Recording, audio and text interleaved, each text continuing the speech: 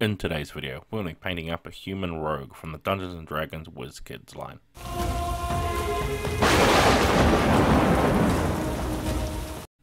Okay, so to start things off with this miniature, what we're going to be doing is we're going to start off with some neutral flesh from Vallejo here.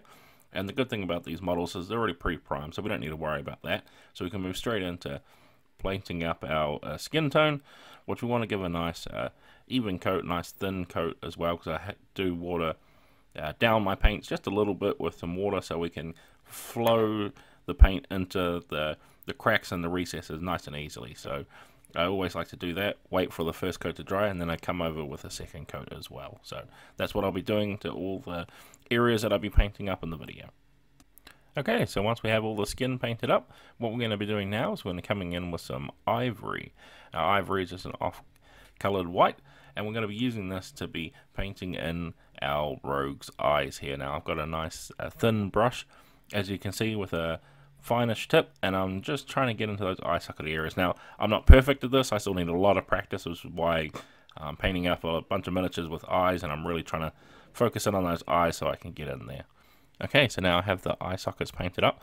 What I'm going to be doing is using some black paint now, and I'm going to be using the black paint, of course, to be doing the pupils of the eyes, and I'm just going to be using a safety pin here to use the very fine point on that with just a dab of paint, and I'm just going to be touching it to the eye carefully. It takes a steady hand. It's going to take a little while, and I'm not exactly perfect at it yet, but I'm still trying between this technique here, using a pin to dot in the eyes, and using an actual brush. I do want to get confident enough with an actual brush, so sometimes I find it a little bit hard, and I got to use this pin, which gives a lot quicker effect, a lot faster.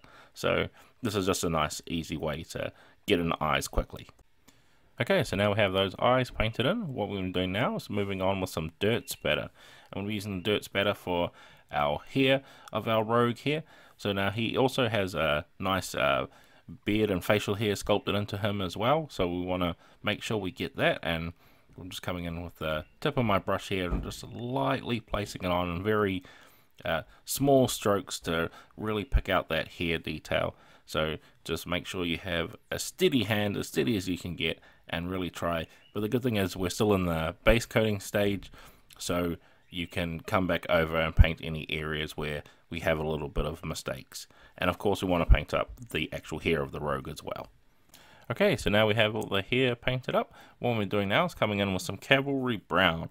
And we're using the cavalry brown to be using for the base color of his coat that he's wearing, or jacket I should say, that we want to get here. So he has a lot of layers in this very small area of the miniature, so this is why we're starting off with the cavalry brown, which is going to be our bottommost layer first, and then we'll work up to the top layers. So we're not trying to fight in between all the belts and straps and other bits of detail onto this, so giving a nice coat to all of his base jacket here. Okay, so now with his jacket complete, what we're going to be doing now is coming back in with some ivory. I'm going to be using ivory to be painting in his shirt. He has a shirt underneath his jacket that he's wearing, and I'm going to be painting it in white. Now it's going to be a little bit hard to see on this miniature because it's already pre-primed in a very light grey, which is very similar to the ivory color, but just be sure that I'm painting it with thin down paint, so it's going to be a little bit harder to see on camera, and I'm just going over in two thin coats in all the areas where you can see here he's got a nice little hood on him as well, so don't forget to pick out all those bits of detail. Okay, now with his undershirt completed, what we're going to be doing is we're going to come in now with some castle grey. And we're going to be using castle grey to be painting up our rogue's pants here, which is going to be a nice offset of colour. I usually do grey for the base, especially the castle grey here, so I want to switch it up. He's going to have some nicer grey pants because I still want him to be all rogue and sneaky like, so I want him to have a lot more muted colours, but still have a variety of colours on him. I don't want him to be flashy and standing out, since he's trying to be a sneaky rogue, and doing colours like this that are a little bit more grounded and muted is going to tie into that theme a lot more. Okay, so now with our pants complete, what we're going to be doing now is moving on with some charred brown. I'm going to be using this charred brown to be painting up the boots of our miniature. So he's got some nice fancy boots on him, so we want to make sure we give a nice good coverage to that. And we're using our thin down paint so we can pick out that little bit of raised detail it has on those boots as well. So giving them a nice thin coat and making sure for the first layer to dry and then coming over with a second layer to give that nice smooth finish. Okay, so now we have his boots painted up. What we're going to be doing now is we're going to move on with some basalt grey. And the basalt grey we're going to be using to be painting up his leather armor he has on him. He has these shoulder pads that go all the way down his arm, giving off that really nice rogue-like aesthetic and giving a really cool dynamic sort of armor look to him. So we want to pick out that with the basalt grey. We also want to pick out all the straps across his chest as well with the same grey, making sure that we be very careful with the tip of our brush here, making sure that we just catch the parts that we want here. But remember, if you accidentally do, it's okay because we're still in the base coating step, so we can come back in a little bit later and just touch up those areas. Okay, so now with his armor all painted up, we're going to move on now with some leather brown. And we'll be using the leather brown to be painting up just this little strap he has across his waist here, where he has what do you call it, a coin purse or a nice belt with a bunch of gear stacked in for all his roguing needs. So we want to make sure we get all of that with the nice brown here, and just being very careful to avoid those other areas that we've already painted as well. Okay, so with that belt painted up, what we're doing is coming on with some khaki now, and we're just going to be using that to be painting up the other pouch pocket he has on him as well. He has two, so we did one just in the brown, same as the belt we did. So now we're going to do one in the khaki to give us that bit of variety on the miniature. Okay, so now what we're going to do with our miniature is we're going to use some skeleton bone now, and we're going to be using this to be painting up the little dagger he has in his hand. Because of the actual artwork itself, which I'm not following 100%, I'm using some inspiration from it. He actually has a bone dagger, and I think that's a really cool idea, so I want to do the exact same thing here, as well as it's sort of jagged and stuff like a bone, but by all means you could make this metal if you wanted to. Okay, so now with his bone dagger complete, what we're going to be doing is we're going to use some black now, and we'll be using the black to be painting his sword he has in his hand. So we want to be covering this in black. Black is a good base color to have for most metallics here, but I'm going to be coming in with a cool design. We're trying to go for a more fancier design than just going with straight metal on the sword anyway, and I think switching it up and putting a bit of black on the handle is going to make it stand out a lot more. So we'll just want to cover the whole thing in black there. Okay, so with that complete, what we're going to be doing now is we're going to come in now with some gunmetal, and we're going to be using this to pick out all the metallic parts, of course, on our miniature. So the rogue here actually has these nice little studded dots here on his bit of armor, so we want to pick out those as well. It's going to be a nice little detail to add on to that, as well as we also want to pick out the belt buckles of our miniature, which he has a couple of, so don't forget to do those as well, using the very edge of the brush to pick them out a lot easier than if we were to try put the whole brush in there. And of course we want to go with the blade of the miniature as well. Okay, so now we have all that painted up. What we're going to be doing now is coming in with some brassy brass. And what we're going to be doing is we're just going to be picking out a few more details of the miniature. So he has these nice eye designs on his jacket, holding sort of where the buttons are. So we want to pick those out with some nice brassy brass to show off his rogue flashness. Maybe he's stolen them, or he just likes to look really cool that he's got these nice fancy things holding his jacket up. We also want to be painting up, there's a little lining around the boot as well, and I'm just going to be placing a little bit on the sword too. Okay, so now we have that complete. What we're going to be doing is we're going to start off with some flesh wash now, since we have all our base layers down.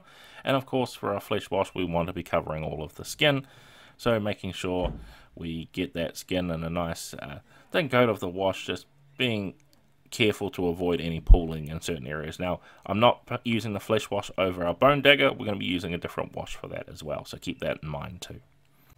Okay, so once our flesh wash is completely dry, what we're going to be doing now is coming in with some seraphim sepia.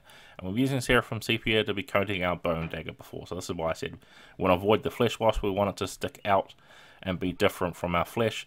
And the best way to do that is to use a different wash, especially since the skin color and our bone color can be a little bit similar. So just doing that to finish that off.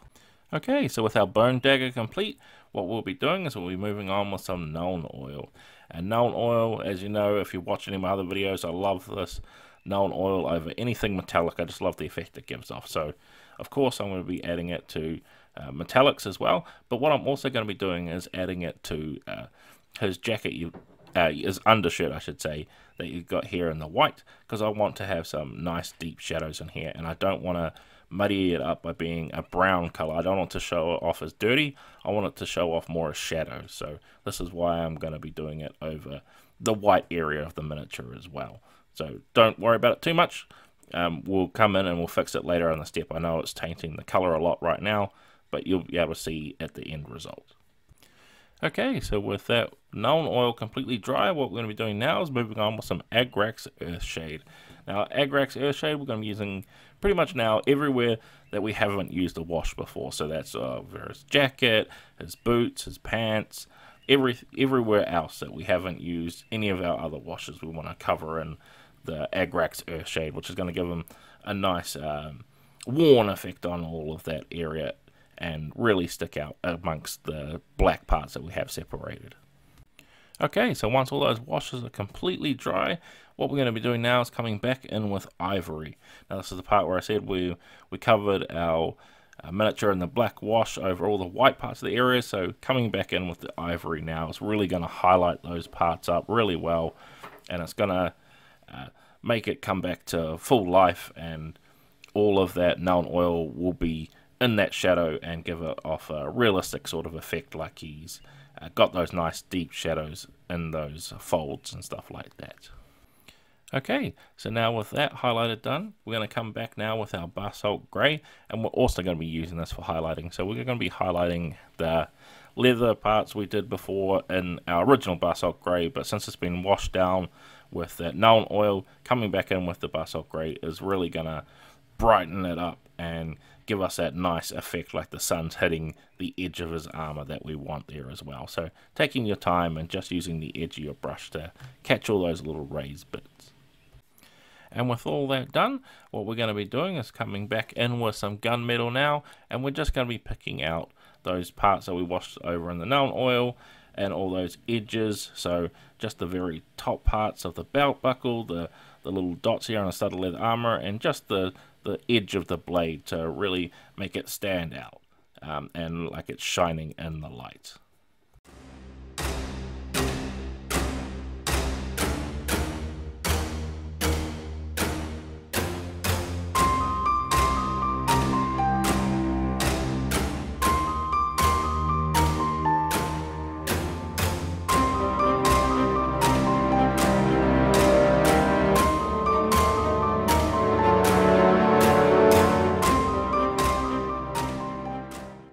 And with that, we have completed painting up our human rogue from the Dungeons & Dragons WizKids range. Now, I did have a pre-made base here, which is just a stone texture on a base. I just gave it a quick paint job, and I thought it would be the right thing to do for this rogue here, looking like he's stealthing through the streets. So I hope this has been helpful for you, whether you guys want to paint along yourself or you just enjoy watching me paint up some cool miniatures. But with that, I'd like to thank you all for watching, guys, and I'll see you in the next video.